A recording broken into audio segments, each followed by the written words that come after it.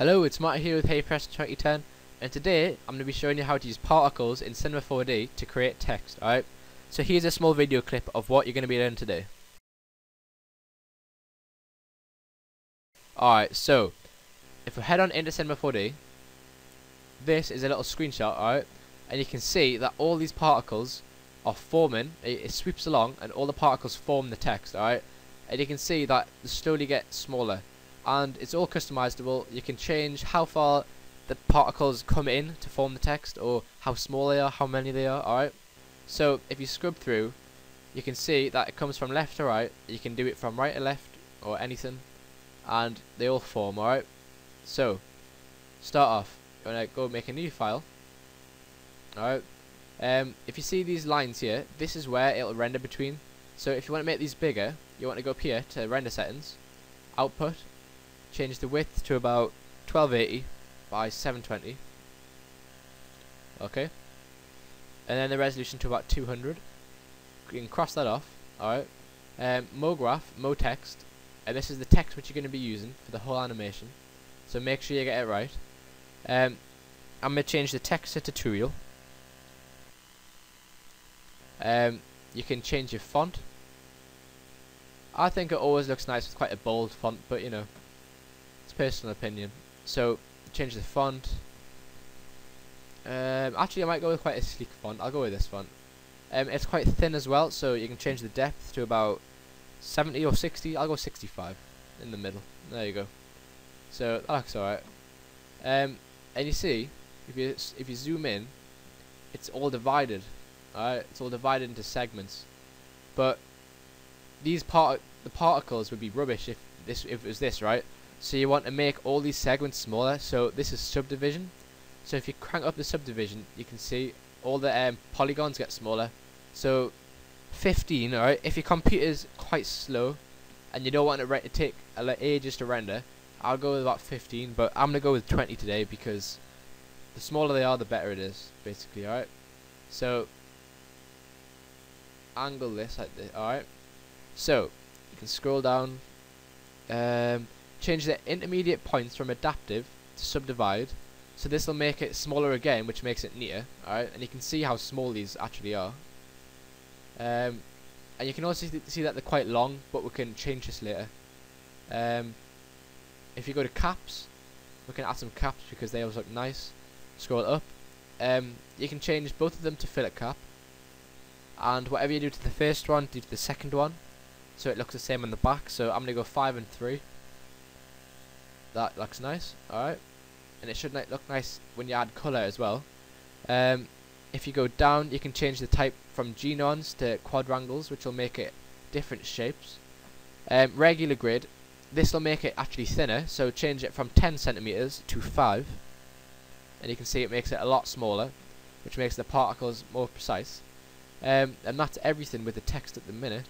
So, you want to go up to MoGraph, Poly Effects. And sorry if I'm going fast, guys, just rewind the tutorial. But if you get stuck, just comment below and I'll help you, alright? So, if you drag the poly effects up to the MoText, and you want to make this a child, so if you keep dragging it up slowly, you'll notice the arrow points down, and if you let go, this makes the poly effects a child of the text. So if you collapse it, see, it goes away with it, alright? So I'm just going to name this text. Alright.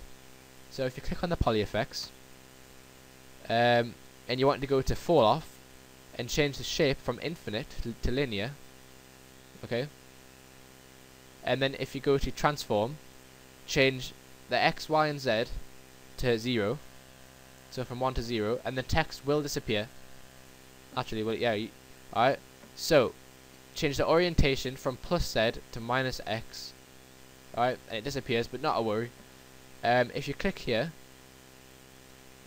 you can line up this box, which is the poly effector, with the text, and you should be able to see some of the text still.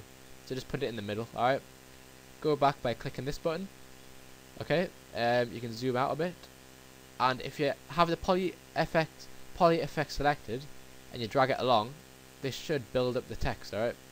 But if you zoom in, it looks pretty rubbish. Alright, because it's just all like squares. So what you want to do is you want to scroll down spline, you want to right click this graph, go to spline presets, what's it, presets, preset, that's the one, go to square, so this should vary a bit, alright, and then you want to go up. I think this might be everything for this, yep, so go in effectors, make sure you have poly effects selected, you want to go up to MoGraph, effectors, random effector, alright, so this literally does what it says, makes it random, alright, so you can change the parameter, the X, Y and Z, basically the X goes backwards so it'll spread it out a bit more, alright, the Y goes up and the X goes along, so you see that these are all come together a bit at the minute, so if you change the X, okay, change the orientation, and if you want it to come in from a bit higher, change the Y axis so it goes up, and you can just mess around with these until you're happy, but I'm going to have it quite small so it looks quite neat. Right, so zoom out. If you select the poly effector and you scrub through, it should look quite nice. But I've still got to teach you the shadows and the lighting and everything. So I think that's alright, yeah. If you're not happy with it, you can go back, change all the settings so it makes it nice, alright. And if you feel that there isn't enough particles or they're not small enough, you can go and change the subdivision again, alright. It's all editable. Let's go back and have a look. Oh yeah, again, right, fall off. So you see if I change this to nothing and I scrub through it, it just appears, alright, and it's really boring. If I change the fall off to 100, then the particles becomes a lot more of them and a lot smaller, and it looks really nice. And especially when it's rendered, it'll look lush, alright. So now you're gonna add lighting and stuff. So I'll go to here, go to floor, you can add a floor, render. Alright, so you notice that you want shadows, but you want realistic ones. So you want to go to render settings, effects, ambient occlusion, change the contrast to about 30, maximum real length even to 500.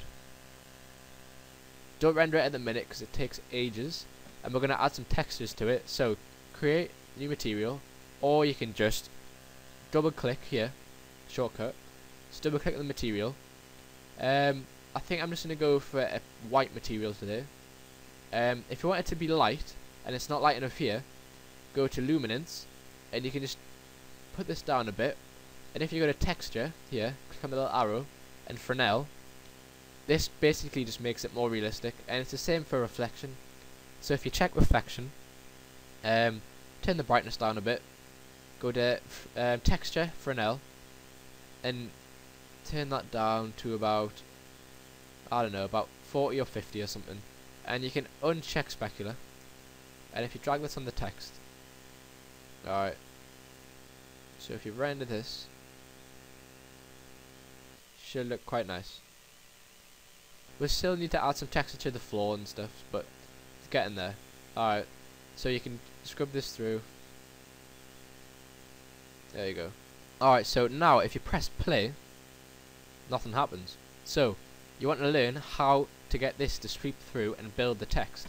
So if you drag all of this all the way to the beginning, so there's no particles showing, and you press auto keyframe, alright, and then you drag this, if you drag this all the way to the end, that means that this will sweep through really slowly, but if you drag it to around 60, it should sweep through relatively fast, alright. So you drag that at 60 with auto keyframe still checked, and then you want to drag the poly effects all the way so all the text is built without any particles left, alright, and then uncheck this, and then if you skip back to the beginning, it should, if you click off here, go through and build it. But realize it is slow in here, but when you render it out, it will be fast. Alright, there we go. So if you put this about halfway, okay, so if you render this out, that looks decent. Right, so now you want to add some light, but first of all you want to add some texture to the floor, right? So I'm going to add a grey colour. There we go. Add some luminance. Turn off specular. Put luminance a bit high, actually. Yeah, there you go. And just drag this onto the floor. And if you want the floor to be bigger, just go on the floor and go in coordinates, and you can just drag the X and the Y. I mean the X and the Z even, and just make it bigger. All right. So this might be a bit too bright, but you know, we can always change it. So you see, with the ambient occlusion selected, that you get realistic shadows. And if we go back onto this, go in effect, global illumination, change this to low, just for just so it'll render quickly. And if we select this, there you go. That looks pretty nice. Right. So now you want to know how to use the camera. So basically, how to get it to move. So if we go back to 0, I'm going to start off with the camera over here. So yeah, move this along a bit. Start off with the camera here, and then I'm going to have it pan around. So if you put it back to 0, go up to here to the camera, go to camera, and if you go to cameras, use camera, and then just click camera, this will actually select the camera, and you can tell it's selected because it's got this white box checked here. Right, so you want to click auto keyframe just like you did with the poly effector, with the camera selected, and if you put it to about 60, which is where this ends, and you just move the camera, so I'm going to move it over here, and this is what I'm going to have it like when it ends. Okay, and uncheck auto keyframe, go back to the beginning. Now it should pan slowly with the text, and this looks pretty nice. And I know it doesn't look much now, but when it's rendered, trust me, it'll look mint. Alright, and you can add other effects, like in my intro you'll notice how the text all shatters. If I get enough comments asking for it, I'll make a tutorial on that, and you'll learn how to do that. Alright, so if we render this out, I'll see if there's anything else we need to do.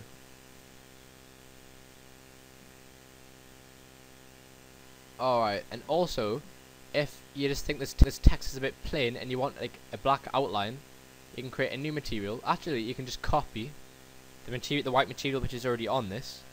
Alright, so Control C, Control V, and then click on it, and you can change the color to, and I'm going to change it to a nice black color. Alright, and you can uncheck luminance. You can leave reflection on it if you want, but if you drag this onto the text, you'll notice that the text goes all black, and we don't want this. So selection, if you type in R1, alright, not R2, R1, you'll notice that just the outlines of the text become highlighted, and this is an option, right? And it looks quite nice. It makes the outlines nice and sharp. I'll wait till this renders so you can see it. Like, I really like this because it looks quite nice. But you can change the R1 to a C1, and this will change the front of the text to black.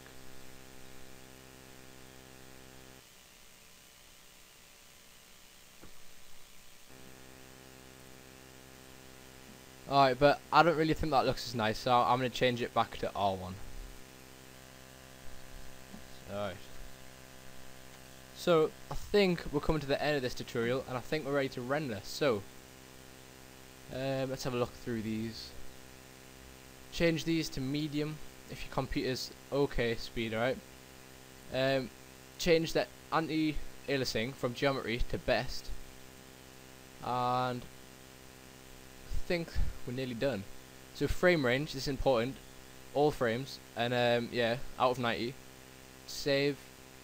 Change the format to whatever you want. I think I'm gonna go QuickTime Movie.